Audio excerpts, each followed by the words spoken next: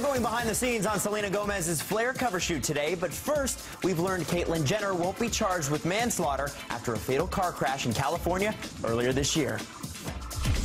Prosecutors have decided not to file vehicular manslaughter charges against Jenner after the Malibu car crash that left a woman dead. It happened in February when the 65-year-old Jenner rear-ended a car on the Pacific Coast Highway, pushing it into oncoming traffic. Authorities found Jenner was not speeding at the time and said it could not be proven that Jenner's conduct was, quote, unreasonable, so the case was rejected. 3 more women have just accused Bill Cosby of sexually inappropriate behavior and assault, which they claim happened decades ago. This comes just a week before the comedian is scheduled to give sworn deposition in a separate lawsuit. Celebrity lawyer Gloria Allred says she's opposing Cosby's motion to restrict public release of that deposition happening October 9th. More than 50 women have come forward accusing Cosby of sexual misconduct. His lawyers have denied any wrongdoing.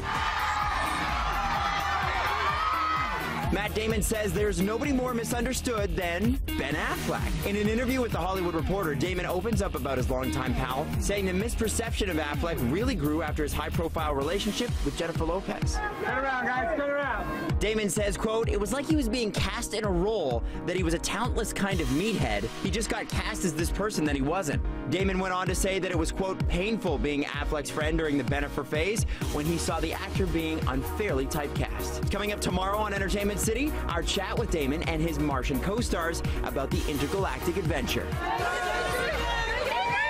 It must be loved. Sandra Bullock's new beau, photographer Brian Randall, has moved into the actress's Beverly Hills home. The couple has been dating for less than a year. They reportedly met when Bullock needed to snap some photos of her son's birthday party in January, and the rest is, as they say, history. Apparently, Bullock even brought Randall as her date to Jennifer Aniston and Justin Theroux's super secret backyard nuptials in August. And speaking of that A-list couple, Theroux is opening up about life as a newlywed to Hello Canada. He is so happy. He said he missed out on the fun of talking to people about the wedding plans because they were keeping it secret. But at the end of the day, what mattered most to him was just really saying those vows. Get the full story in this week's issue on newsstands and in your next issue app today. 'Cause I just wanna look good for you, good for you. She's about to release her second solo album, but that's not all Selena Gomez has going on right now. She's also Flair's newest cover girl. Hi guys, it's Selena Gomez. Welcome to my Flair cover shoot.